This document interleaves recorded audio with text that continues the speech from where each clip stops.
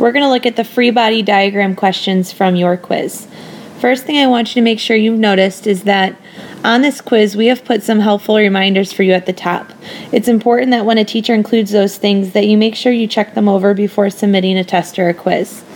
The first question says, Michael is pulling a rope to the left with a force of 50 newtons.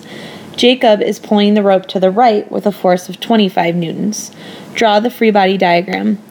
Remember, whenever drawing a free body diagram, you begin by drawing a square, and then you go through the problem to include all of the different information.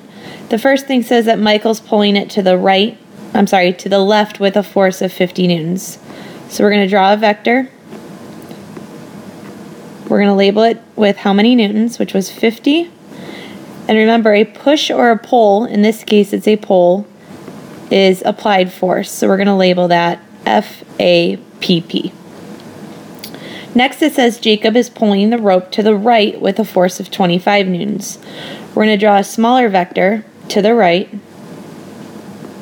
25 newtons, and this is also a pull, so this is also going to be applied force. That's all the information that the problem gave us, so now we need to calculate the net force. Remember when arrows are working in opposite directions, as they are in this case, we subtract. You have 50 newtons going to the left, 25 newtons going to the right, so you subtract the two. So you would do 50 minus 25. In this case, the net force is going to be 25 newtons. And then finally, remember, you need to include which direction is this object going to be going. Since 50 newtons is larger than 25 newtons, it means that 50 newtons is going to win, and 50 newtons is moving to the left. So for our net force, we're going to include an arrow to the left, and that is our total net force. Next it says where the force is balanced or unbalanced. Remember, balanced means that there's no motion. Think of if you're balanced on a seesaw, you're not moving. Unbalanced means there is movement. Since we have a number that's greater than 0, this object is moving. It's moving 25 newtons to the left. So in this case, this example is unbalanced. The next problem says, Jared is rolling his chair down the hallway. He is moving to the left with a force of 100 newtons. Friction is working against him to the right with a force of 50 newtons. Normal force is 10 newtons and gravity force is 10 newtons. Draw the free body diagram. So we're going to begin with our square, and then we're going to go through each step of the problem.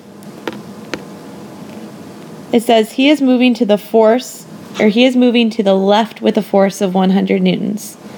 So we're going to draw our vector to the left. We're going to label it 100 newtons. And again, this is our applied force. It's the motion that's happening. Next, it says friction is working against him to the right with a force of 50 newtons. So we're going to draw an arrow to the right, 50 newtons, and we're labeling this with friction. Then it says normal force is 10 and gravity is 10. Remember, vectors have to come out of the box. They should not be pointed towards the box. So first I'm going to look at gravity, and gravity always pulls us down. And that was 10 newtons. Normal force always works opposite of gravity, and it's always pushing up. That was also 10 newtons. So now it's time to calculate the net force. Whenever calculating the net force, we're only going to look at arrows or vectors that are opposite of each other.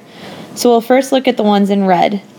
Both of these are going opposite of each other, and you have 10 newtons. When they're going opposites, you subtract. So 10 minus 10 is 0. What that simply means is Jared rolling on the chair, he's not going up in the sky or down into the ground. He's at 0, so he's not going up or down. Now we look at these sets. We have 100 to the left and 50 to the right. When they're going in opposite directions, we subtract. When we subtract, we get 50 newtons. And just as we said earlier, since 100 is larger than 50, it means the object's going to be going this way.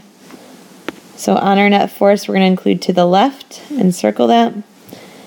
And since this object is in motion, it means that it is unbalanced.